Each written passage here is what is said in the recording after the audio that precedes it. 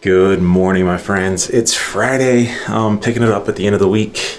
We hit our goal by Wednesday for the week. Really, I hit my monthly goal. It was only a few weeks left in the month, so was able to hit my goal on that. On that drop, I'll show you here on the charts in just a second. Not gonna lie, woke up this morning, looked at the charts, realized it was an inside candle, and straight back to bed. So this morning I prioritized sleep over much else, but I mean, market's just barely opened. Let's go look at the charts, and I'll give you an update from there. I don't want trading to be a job, right? I say this over again, so don't turn it into a job. If I wake up and it's not anything that I'm like, yes, I'm obsessed with it, slapping me in the face, it's so obvious, don't trade it. Go enjoy your life. So I'm gonna sit in front of the charts here for just a second, give you an update of what we did this week. I'm off to go do a quick little cardio workout, jump on the mic, coaching session, and then we're gonna go have some fun. Let's go rip around the McLaren with some errands, and then off on a date, spend some time with family. So I'm excited to take you along with me. Let's go look at some charts. All right, my friends. If you remember back here, Monday was a holiday, but on Tuesday we made a plan this week. We're gonna wait for a close below this level. That would break this bull trend, and it's on. So we did that, we waited. We were able to catch some day trades throughout into here. We won on our credit spread, and we won on some swing trades. This move down really just made the month right here for us. So now what are we waiting on? The second part of this plan is then a retest, and we're gonna enter some more bear call spreads and some more weekly swing trades. So I'm still waiting on that. Will we get that? I don't know. We're making a nice little base here. It looks incredibly good for the Bears. I mean, we should have bounced right here the very first day. We smashed through it. We gapped down and then did nothing but go sideways. We are now opening up inside that sideways range and still struggling. So I do believe we're going to bounce. When we kind of get up to this 39.40, I'll start legging into a few things. Ideally, I would love like 39.70 would be awesome. I'm not sure we're gonna quite get that bounce. I'll wait for it, but it's looking really good for the Bears. This sideways movement is strong. If the Bulls were here to play, we would have, first off, we would have bounced right there. Second off, we would have V-bottomed and bounced pretty hard right there. And now that we've gone sideways for 2 days, it's looking as though the Bears are pretty strong. And there's a reason for that, right? If we jump out here to a daily chart, the Bulls had their chance up here. They failed and just gave up the ghost all the way back down into here. So that's why I was even looking to go bearish. We've been loading into puts this entire way up, and we are in pretty heavy on puts that they're doing pretty okay. They'll be doing a lot okay if we start to go down the way I think we're gonna go down. But this is the sentiment I was going off of. Retest, went a little bit higher than we think. That's how the markets always go. Lots of more puts off this trend line. Capitalize on those real quick. Nice, easy movement. And now, if we can just get ourselves a little bit of a bounce, get into everything, and get ready for another roll back down. So that's our plan. Today, I woke up, saw that SPY was just an inside candle, and was like, I've already hit my goal for the month. I've already hit my goal for this week. I don't need to go out and day trade unless it's just, again, unless I wake up and it's just so obvious that it slaps you in the face. Like, wow, I will put some risk after that. Today looks like it's going to be more chop, and there's a chance that we do break up or break down today, and it's like, that's okay. I don't need to try to catch these moves. Do you want to be consistent, or do you want to try to make the most money? I like to go after the highest probability trades. Today, I don't feel like is a super high probability trade. I feel like every time it looks bullish, it's probably going to sell off, and when it looks bearish, it's probably going to bounce. I could be dead wrong. I don't care. The only thing I do know is that my rules, my plans, I don't have any real sentiment to tell me who's strong and who's not. I know the Bears have been killing it, but it's so far down that we need ourselves a bounce. I mean, look at this hourly chart. We jump over to this hourly chart. Look how oversold we are. 1 billion hourly candles in a row. We probably bounce, but probably is not strong enough probability that it will. I would much rather be waiting for this break and take that move down. That's a high probability trade. We waited for it. That's how we paid our bills. Now, don't give all that money back trading the crap just because you're bored, just because you want to trade. You've got to change your mindset, my friends. This is the hardest thing for people to get over, is they know they can make money in the markets, and so they try to make the most money they can. It's not about how much money you can make, it's about how much money can you keep. And most people make decent money, but they give it back, and they give way more back because they are trading when they should not be trading. Are there chances for me to make $1 million today? Of course. But does that mean I need to go out there and trade it? No, because they're very low probability. You go out there and chase it, the markets will continue to beat you up. If you want consistency, you've got to learn when to press the brake pedal and plan ahead. Where am I going to start getting aggressive? Here and here. All right? There. Here and here. I'll trade. Until then, I wait for my level. Same thing here. When was I going to trade here? When we break here. All over that. All over that thing. Could I have bought puts up here? Yeah. I don't need to. You don't need to catch this. You don't need to get out here. You just need to get in here and out. That's where we got it. It's right there. But really, get out here, get in there, get out here. Repeat this 1,000 times a year and you're rich. You don't have to catch the entire move, my friends. Stop trying to be so perfect with it. Stop trying to make all this money and start planning. Don't approach it like you're sitting here trying to make all this money and you're just constantly at it, asking for more and more and more money. Instead, sit back, plan your levels, be patient, be okay missing out, realizing that there's another trade coming, and wait. You will get your chances to make really, really good money with a very high probability if you can just wait for your levels, my friends. This is the tip for Friday. Normally during this time, I'll be answering your questions that you guys are posting in the comments. Make sure and do that, by the way. For your questions in the comments, trading questions, I'll answer them. I will get to all of them. We'll set aside time and I'll blow through all the questions and help you out on your journey. That's the whole point of this, is help you to finally become that consistent trader, help you to realize where you might be going wrong, give you a few tips to help you get there, and most importantly, the mindset of how to make money consistently. Because people think once you learn how to trade, you have the skills, now you're going to make money. You have step one. Step number two now is, how do you apply those skills in the most effective manner to give you consistency? Those skills will make you money, but your approach to the markets will give all that money back, right? And what I want to do is show you, you have the skills to make money. How do you know how to press the brakes, sit back, and wait for your levels? Wait for the opportunities to trade, to apply those skills so that you can make consistent money. That's the idea, my friends. So hopefully these vlogs will help you with that. Change your life a little bit. That's my only goal. I'm off to go work out, do a little cardio, enjoy my day, live the life that trading gives you. It's going to. Take these tips, take these videos, go get that funded trading account, keep following RLT. I'll show you how to make money so that you can go live the life that you want to live. I'm out of here.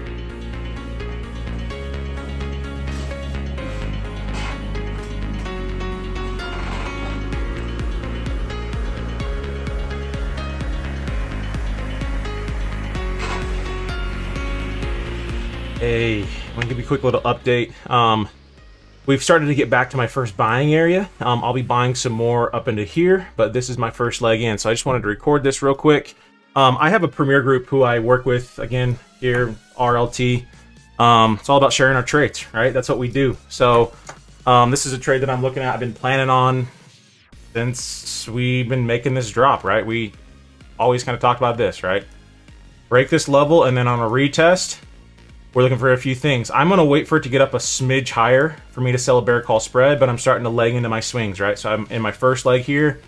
I'm grabbing some more here. I'll grab some more here, and then after that, I'll probably be in. So I don't have to perfectly time it. If this is as high as we go before we drop, then I'm in on something. But it just is a good middle ground, right? So if it does drop without me, then cool, I'm in. I've already been. I'm still in from a lot of my swings here. Another leg, right? But I like to just kind of not try to be perfect. Don't try to be perfect out there. Just do your best to grab what you can get. Nice move. Good fade back up on today's Friday. Nice move. We're back into this big time resistance. So with the amount of selling that came in here, we expected a nice retrace. This could go up higher. But at this point, I'm expecting us to roll down. We take out this spot, and we are going to be home free, my friends. So, all bull candles in a row, strong breakdown with a great trap. I mean, this is a great setup. Does it win? Doesn't matter. The only thing that matters is I control how much I lose and I control how much I win. I can't make the market go up or down. I plan my setup, I take my setup, and whether it wins or not, out of my control, right? I'm successful when I just simply follow my plan. My plan's going to allow me to lose small and win big, and the math over 100 trades is what's going to make me successful. So just wanted to give you a quick little update on what I'm doing, following the plan that we made back on Monday and Tuesday. Waiting for that level to break, came down, we exited out of our puts, made some good money, and so instead of staying in on stuff and giving up gains, we locked it in. We're grabbing some more back into here. We'll see if this will roll over, and if it doesn't, so be it. I know where I'm wrong. I know where I'm going to cut my losses. I know my hedge plan. I know my way to be able to lose small. Play the game, my friends. Play the game. So again, just wanted to give you a quick little update so I could jump on this live with you. Currently right now, we got about 25 minutes for this 4-hour candle to close. And see what it's got. Here's the 5-minute. We're pushing pretty good. We're getting some volume in this area. We are overbought, so I'm guessing we're starting getting a little bit of a pullback here soon. But 5 seconds left for this candle to close. We'll see what it does. All right, that's it. Go finish the rest of my workout and see what the rest of the day has in store for us. Okay, just finished on the mic. Finished my last little bit of coaching. Have some more coaching in a couple hours, but I am starving. I haven't left this house also the entire week. We've been snowing and raining, and it's been a lot more rain, I guess, lately, past few days, but I haven't seen sunlight in like 4 days. So I'm gonna go out and grab some lunch, take you guys alongside with me. Successful trading week, followed the plan. We're getting back into our swing trades here according to the plan that we made back on Monday. So we'll see how the charts hold out. I think we're gonna be dipping down here pretty soon, but doesn't matter. I'm hungry. Let's go get some food.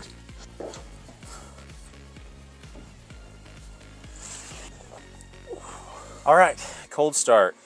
And it is cold out here. Wow.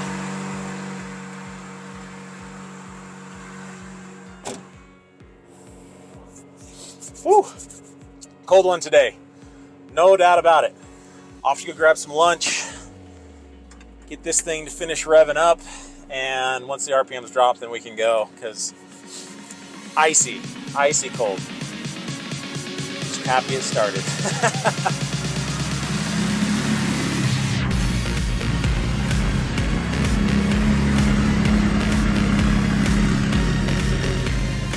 All right, so we're out of the house finally. I honestly haven't left the house all week long. It's been completely miserable with weather here in Utah lately.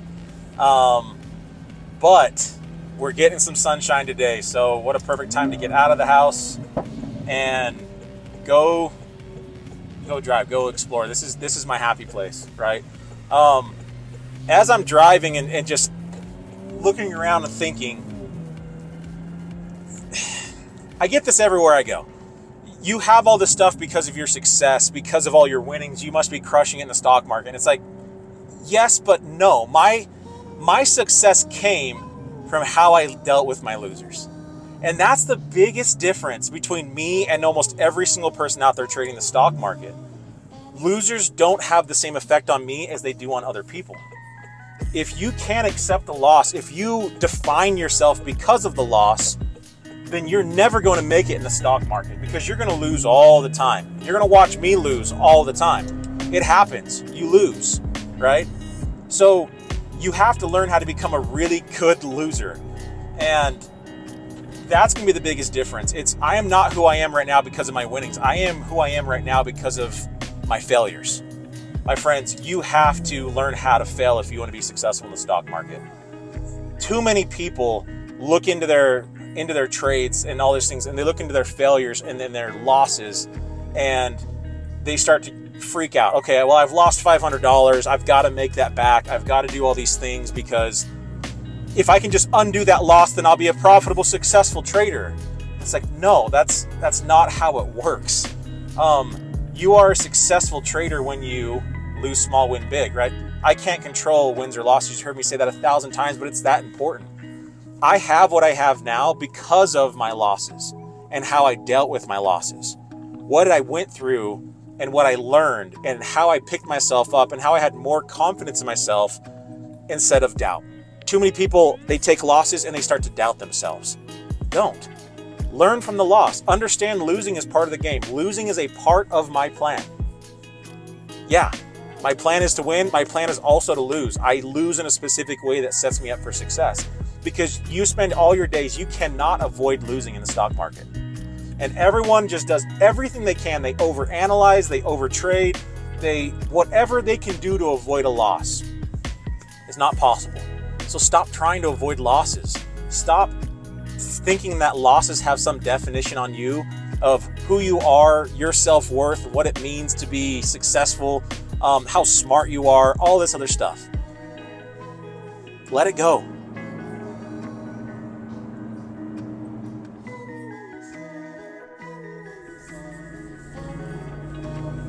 Off on our way to our date night.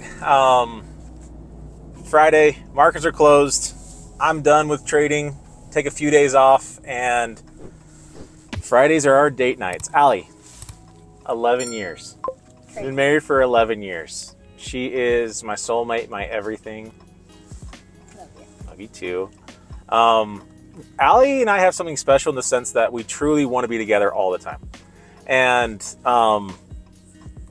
we talked about this a lot because my previous job, I worked,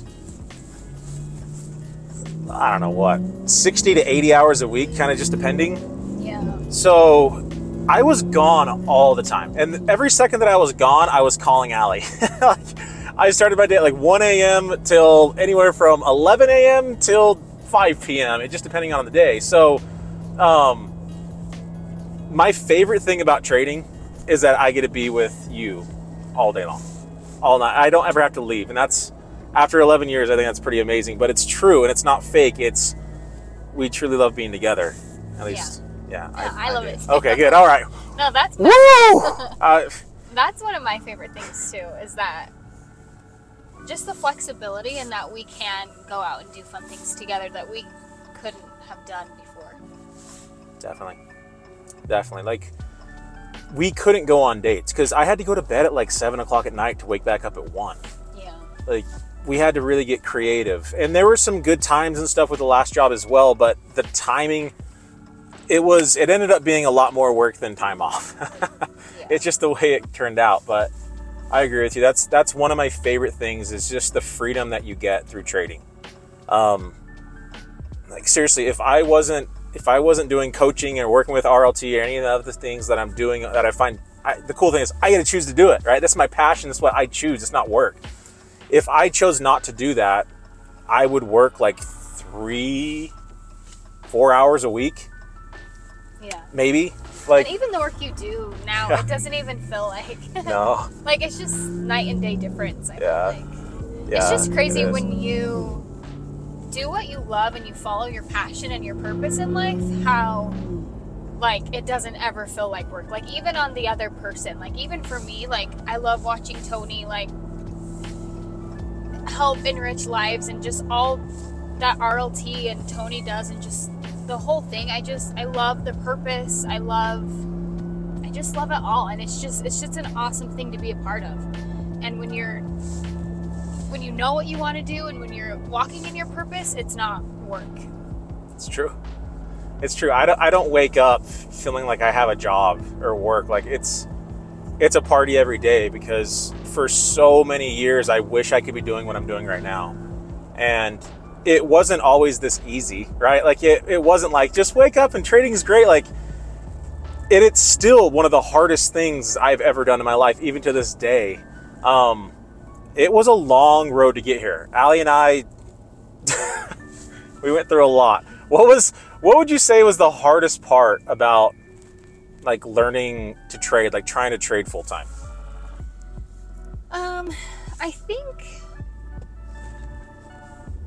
I don't know, I think there's a lot. Like, I think some of it was like the educational side, like not having like the proper education when we first started, that we should have. Like, if you're a member of RLT, like, really utilize that. Like, ask questions, like, get coaching, like, do whatever you need to do to make sure that you're not lost. Because I think if we could go back, that's one thing that we would have utilized a lot more, I think, is just coaching and asking questions and, you know, doing all these things. Because I think we went through a lot before we started asking the questions. It's true. Like, I wasn't always a member of RLT, then I joined in with RLT.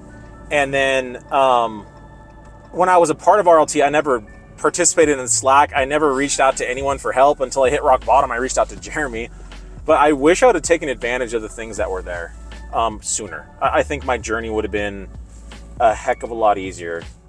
And I think another thing too was just like you just kind of had to let go of the control of money. Like, I know in the beginning, I was always like, I could have bought like a car with $5,000. Like, I just attached money to things. And I think just letting go of that was hard, but was so good. Like, it's good for you to just let go of what, like, yeah, of just associating money with things. Yeah, 100,000% agree. I think that for me, that was one of the hardest things. I was basing my ego off of whether or not I was successful or not, and that was a hard thing. I had to finally learn how to just let go of my ego and let go of money. I wasn't abundant at all with money. I didn't believe like money could come to me. And so because I had this belief that money was really hard to get, I was really controlling when I went to let it go. Whereas if you flip that and you believe money is easy to receive, then it's easier to let it go, because it's not like, man, I had to work 70 hours of my life to make this much money, right? It led to me having this like scarcity mentality with it, where it's hard to get, which is hard to let go of. And so that was really tough for me to experience starting out. Tough for both of us. You had to grow just as much as me. It's not like we just did this journey like, hey, Allie, I'm going to trade, and I just did all this stuff and you stayed the same. Like, we both went through the trials. We both went through all those things together. Yeah. And without us both being willing to at least grow and adapt, then it wouldn't have worked. It tends to separate. Unless you guys are both devoted, whoever your partner is, you're both devoted to walking this journey of growth, both okay to leave your comfort zones. It tends to divide more than unify. But for us, it was definitely a unifying thing, because we both agreed to go out and do hard things and get out of our comfort zone. So it made it much better. So, let's go on a date. I mean, anytime I can take this gorgeous girl out on a date, dang. I love you. Dang. Me too. I gotta just make her smile every day. Like, talking about marrying up, man, I hit the jackpot. Hit the jackpot. So did I. Oh, thanks, Boo. Love you so much. Let's go on a date. I'll catch you guys a little bit later tonight. All right, that's a wrap. Topped it off with some ice cream and everything. It was an awesome date night. Really, really fun to get out of the house for just a second. Thank you so much for hanging out with me. This is my life. It's a little awkward for me to open up. It'll get better, I promise. I'll come up with some better things to show you. Hopefully my life I'll try to make it just a little bit more interesting, but this really is truly what it is, right? This is me. So I hope you enjoyed it. I hope you took something away from this video and you are a better trader because of it. That is my goal when all is said and done. So if anything, hopefully you grabbed a little bit more that can help you on your journey to trading full-time, trading successfully, and hitting your goals. I'm excited to jump in for next week, so be sure to tune in. Leave a trading question in the comments below to have a chance to win $50,000. We'll be doing that drawing here very, very soon. So that's coming. Again, thank you so much for hanging out. Remember, you are not a failure because of your past, but if you don't learn from it, you will fail. Love you guys. I'll see you next week.